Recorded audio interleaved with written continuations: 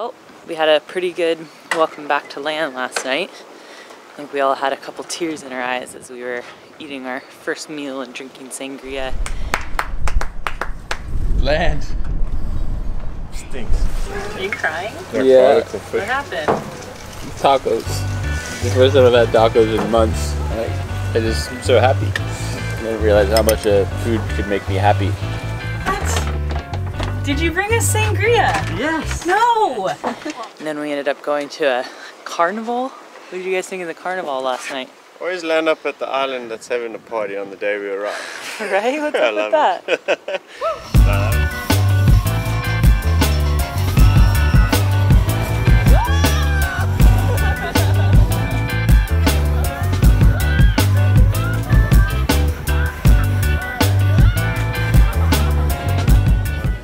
Good music, good food, good drinks. Yeah. What was your favorite part about yesterday? Oh man, I see the randomness of it all. Like, that's the crazy thing about coming into an island you don't know. And we didn't even know it was going to be built up and touristy like this, and then all of a sudden you show up and there's a freaking carnival with like the best fireworks show I've ever seen in my life.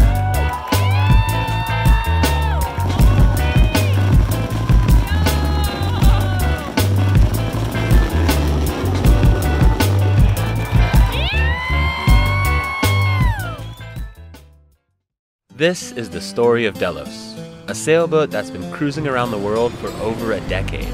I jumped on board 10 years ago, not knowing that one day I'd be stepping up as captain, with my girlfriend and first mate by my side. Over 50 crew have called Delos home, and that tradition of sharing the adventure continues this season as we write the next chapter of the Delos story during a lap around the North Atlantic Ocean. If you enjoy Delos videos, please hit subscribe. It's a fast and free way to keep our journey going.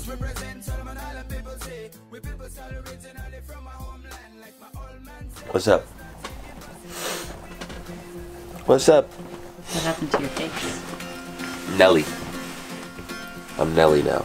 Skateboarding, I had a little slip. I was doing a power slide down the road and I slipped. And I had a couple of rashes on my side and a gentle split above my eye. You split your eyebrow open. Yeah. Sean was trying to shave your eyebrow last night. Yeah, Sean's like, I'm gonna shave it so I can bandage it. Well, it actually did close up a lot. Mm-hmm. What's going on here today? Sean is just giving it all. This is his giveaway bag. Instead of packing, he's just got rid of all of his clothes. And it seems heavy. Alright. How's it? I gave away all that stuff and I still got All this. all of this. You get there. You get there. I'll get there. What's your guys' plans here coming up? We're looking for a place to stay here in Lanzarote, just somewhere near the surf, so we can just surf our brains out, chill out, do exercise, meet up with you guys and do some adventures. Yeah, it's weird, live land life for a little while, which I haven't done in 3 years. So yeah, it's crazy to think that moving off a boat. After 4 months of living and sailing with Sean and Chia, it was time for them to pack up their lives and move on to the next adventure. Changes in crew is not only major for the people who leave, but also for those of us who stay behind. Suddenly, everything seems so empty and so quiet. You begin to realize how crazy it is that we all spend so much time together in such close quarters. But it felt right, and it was time for Blue and I to have some space and adapt into full work and edit mode. Delos' love boat, huh? Sure is. There's no light without dark. This is gonna be like a big trip that it changed life, right? We'll open a new chapter of my life and that's it. This is the dream that I've been dreaming of for so long since I started sailing.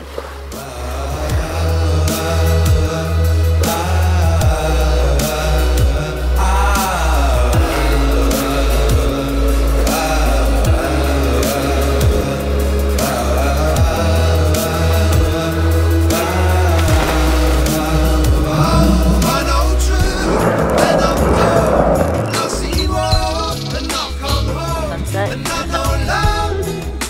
Yeah, when I feel it.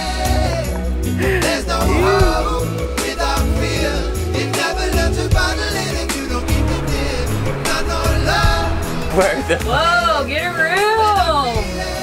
Jeez. Oh, gross. I'm not even looking.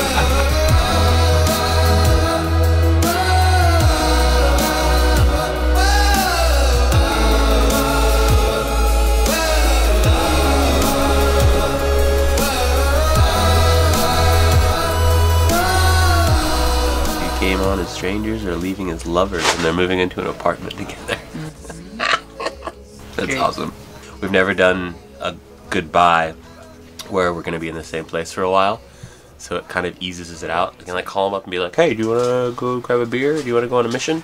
The thing about this though, It's not goodbye. Whenever people leave, I always say, see you soon, see you later, but I really just say that to make myself feel better. Yeah. But now I get to say it and it's actually true. Like, we're gonna see you guys soon. Yeah, we'll see you soon. A couple days. Yeah. 4 or 5 days, week, whatever. Yeah. Have fun getting pitted, brah. Thank you. Hey, bro. Get out of the Catch you just now. Yeah, just now. We'll see you, bro. Well, thank you for the amazing morning. Bye.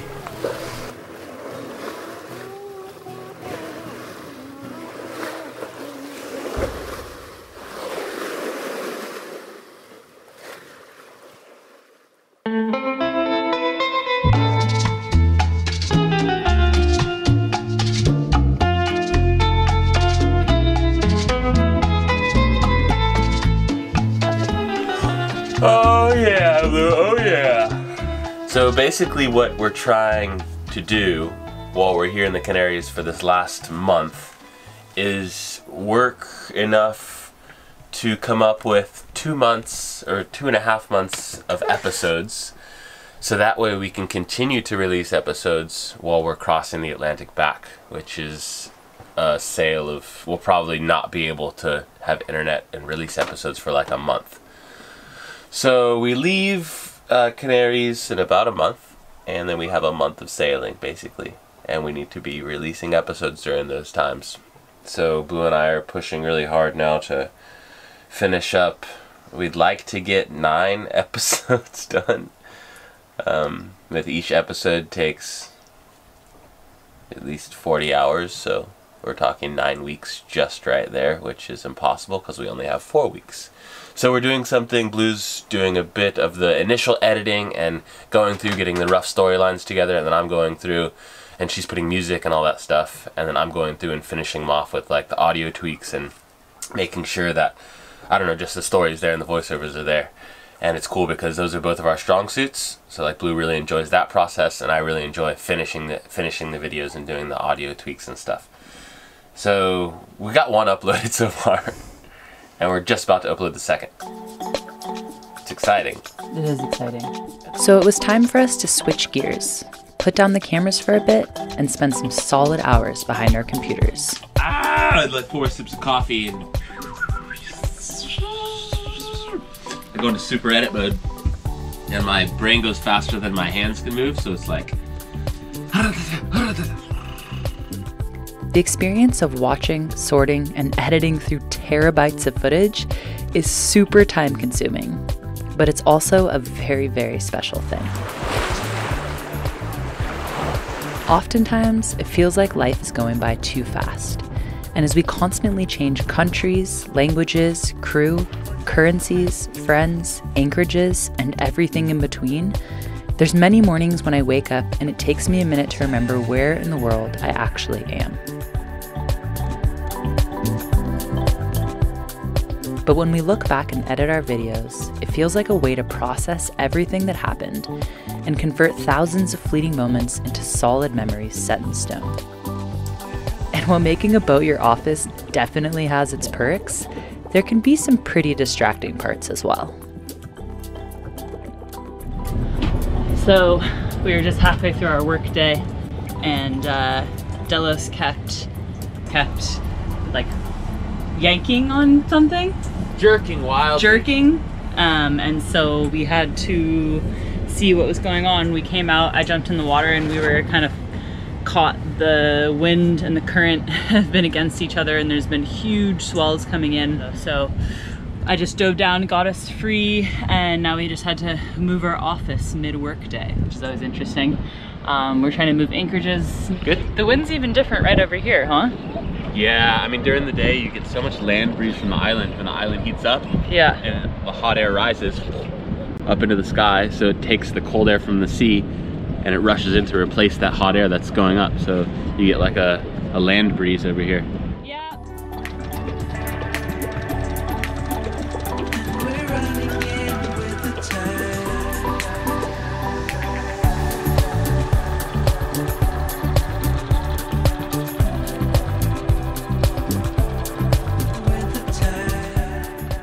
This is the most frustrating part of editing. Do you see this spinning wheel of death right here?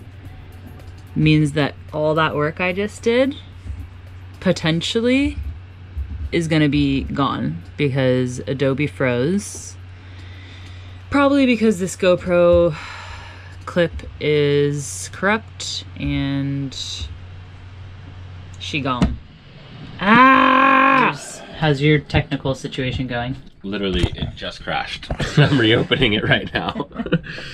Yeah, so I don't know what happened, but the audio stopped working. My headphones just stopped working, and nothing I could do to fix it. So we're using these laptops here for pretty heavy editing and computing. So normally this would be done, this type of editing with like long sequences would be done on proper big Macs with big processors. So sometimes the laptops just get like overwhelmed. Not to mention Adobe does have some bugs, but you know, that's the deal. That's it. Get your together, Adobe. After a couple of weeks of 16 to 20 hour hardcore editing days, it was time to upload a handful of episodes. So how does that work? Well, Blue was on a mission to track down fast, cheap internet. In this case, that means running a few miles into town to buy a local SIM card. Alright, success. I got 2 15 gigabyte cards for 17 euros a piece, and that should be enough to upload our first few videos. So now it's time to run back.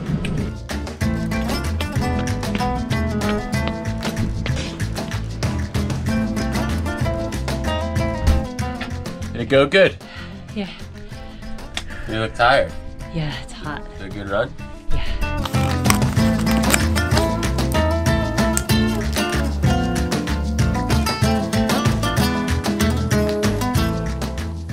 Is it pretty fast? Yeah, for a 6 gigabyte episode, it says time remaining 40 minutes. That's crazy. Super fast. Super fast. Yeah.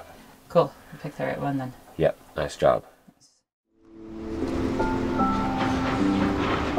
After getting our first few videos uploaded, we seriously needed a break, so decided to explore a bit of our underwater surroundings.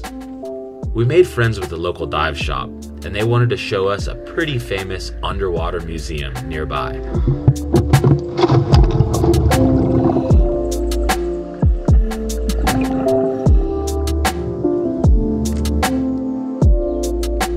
Museo Atlantico is one of several underwater sculpture parks throughout the world, constructed by Jason de Carres Taylor.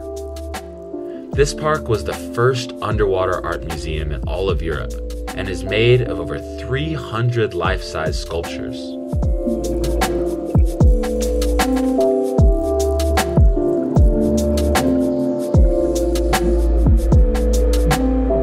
The sculptures are made out of pH-neutral concrete, which acts as a perfect substrate for coral to grow. The idea is, in 20 or 30 years, this park will be transformed into a beautiful coral garden.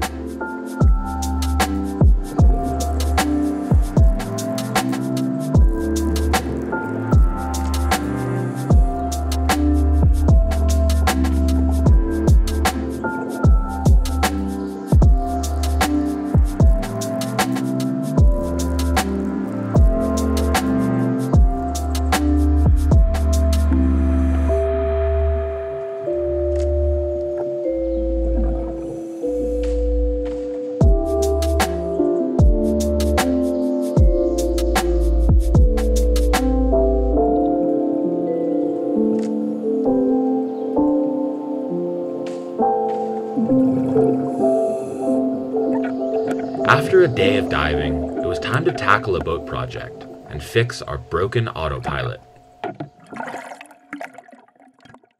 So, I didn't want to mess with the autopilot when we were still out sailing because it was rolly and our backup autopilot was working pretty well. I heard this crazy bad noise from the autopilot in the back, so I switched it over to our secondary one. We have a backup autopilot. I have a feeling it's the gears inside that have kind of rubbed against each other and worn away. It's happened once before, so at least I know what to look for, and that's what it sounded like last time too. Now that we're at the dock, we can open it up and see actually what's going on. Go ahead and do it, go like 3 to starboard first and then back to port.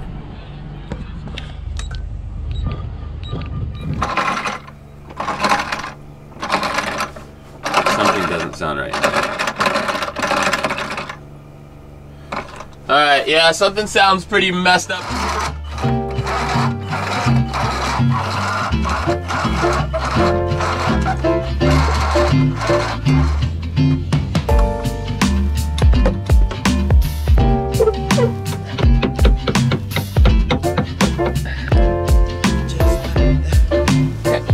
This thing up, go ahead and pop it off. So this is the autopilot. This is the electric motor that's controlled by the thing right by the helm, and this motor goes down into here, has some gears, and then takes this and pushes this back and forth. That is attached to the rudder, so when it pushes that way, the rudder turns. Pulls that way, the rudder turns. Does that make sense? That doesn't sound good. Yeah, it doesn't. So we're about to pop this thing off and then see the gears inside. Oh my god, look at that dust. That dust is bad. So this happened to Delos, I don't know, like 4 or 5 years ago. But basically what happens, this motor here spins this belt here, which spins this. There's a gear on this shaft that spins these gears, and it locks onto the teeth inside here, which is connected to a magnet on the other side. So this sits on there. If everything's working properly, then this arm goes in and out and messes with the rudder, changes the rudder. But these gears here have been worn away.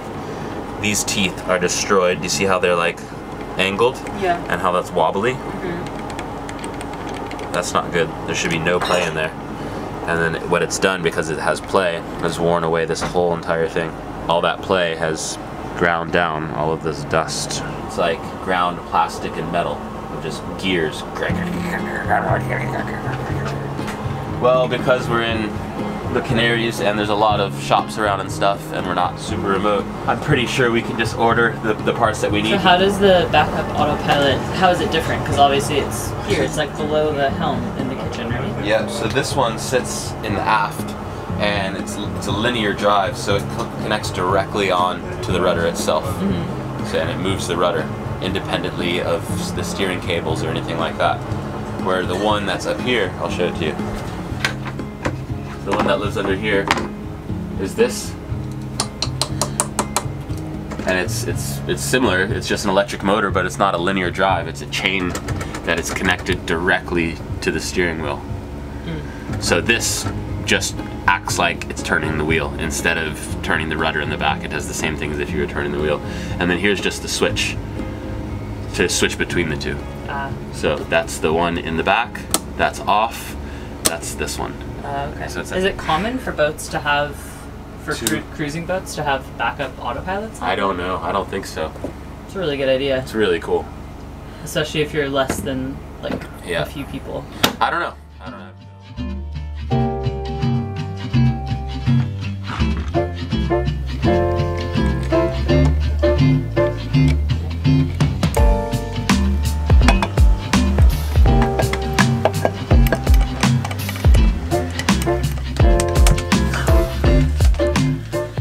Okay, Blue. Ready to install and test? See. Okay, press auto. Okay, pressing 10 to starboard. Yeah, it's working. It worked up here. Okay. Good job, Senor. You can turn all that stuff back off. Hey, I said good job, senor. Oh, sorry, I can't hear you through there. Thanks. Ow. Oh, shit. Next up on Delos, we pick up our delivery crew. So, how do we know you, Jade? I do a lot of, microelectronics work. Yeah. And soldering things that are like Tiny. 0.1 millimeter. Yeah. If you don't have one of these, you're sunk. And prepare for our passage back across the Atlantic Ocean. Wait, you're drinking straight moonshine? Oh, with ice. What are you swinging on, Blue? Our brand new 5-panel Delos hats. Which one do you like better? This one? Or this one? I like the blue better. The blue better? Yeah. That's just because you like blue. I see there's some grey hairs in here, Brady. Yeah. Fucking stressful living with you. Eggshells. I don't want to say. Something's growing there. No, look at this. This is the worst down here, watch. Ew! That is Alex! Alex is going blonde, Mostly dude. Alex. Right? With a little bit of Kia and... Where is mine? That's Sean. That is not That's good. me. That's Sean's boobs. I'm gonna put that back, Sean, and let you deal with it. Ew.